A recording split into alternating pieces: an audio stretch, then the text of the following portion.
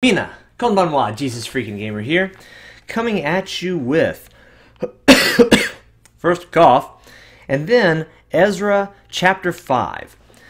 And I'm going to start at verse 1 in just a second. A little backdrop here. In Ezra chapter 4, the Jews are building the temple, and the foundation's already been laid, so they're building the temple up.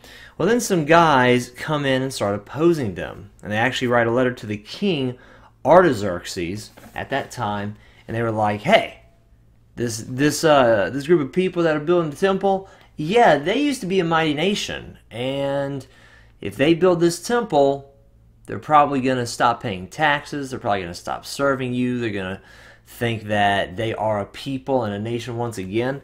It's probably going to hurt your treasury. So the king wrote back and was like, holy crap, don't let them do that. That was obviously a paraphrase, but that's essentially what happened. And of course, you know, things get righted, but I like the transition period and how things started to be made right. And that is where Ezra chapter 5, verse 1 comes into play. Then the prophet Haggai and Zechariah, the son of Iddo, prophets, prophesied to the Jews who are in Judah and Jerusalem in the name of the God of Israel who was over them. So Zerubbabel, the son of Shealtiel, and Jeshua, the son of Jozadak, rose up and began to build the house of God which is in Jerusalem. And the prophets of God were with them, helping them. I'm going to assume that means helping them as far as just physical manual labor. I mean, we're building a physical building, so physical manual labor is needed. I'm also going to assume, since it mentioned in the verse previous that they prophesied to the Jews, that they were also helping... I was like, what's the word I was looking for? They were just helping them. Just help, nothing else. They were helping them, not just with manual labor and construction. They were also helping them as far as motivation, encouragement, a little oomph, a little wind in their sails. Yeah, the king, at this point, power had also changed hands. It was Artaxerxes who shut him down.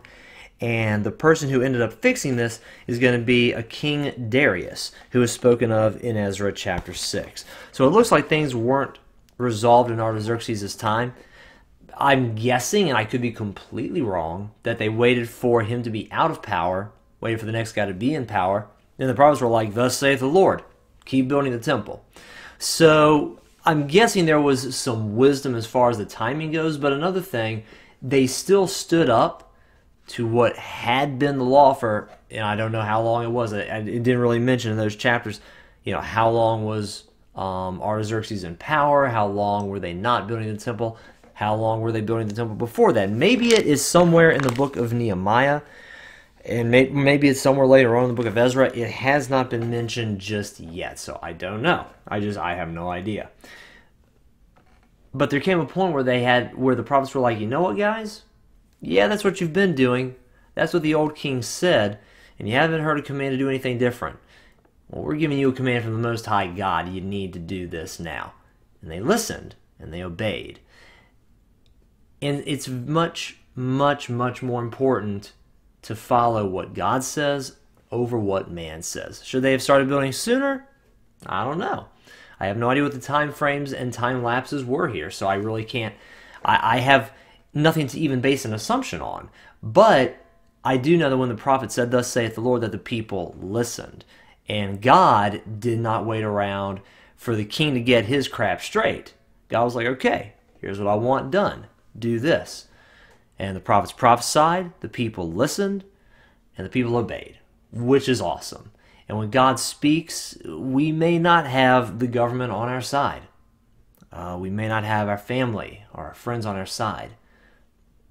But when God speaks, we need to listen and obey, because His word is far more important than any of the other words floating around inside your head, in your home, in your community, in your little culture or subculture that you spend time with, the people you hang out with, and far more important than your state, city, or nation. God is the God of heaven and earth. And that includes your little spot of land and your little piece of property and the little areas you're invested in. He's got over that too. So keep him in mind first and foremost above all things. Obey him and place him first and foremost above all things. And he will lift you up. And we will see in chapter 6 how things get better. I'm actually going to research that right now, and I'm planning on putting out 4 videos today, 2 video game videos and 2 preaching videos to make up for the videos that I kind of left behind over the weekend. So going to make that up tonight. Thank you guys very much for watching this video. I love you, and God bless.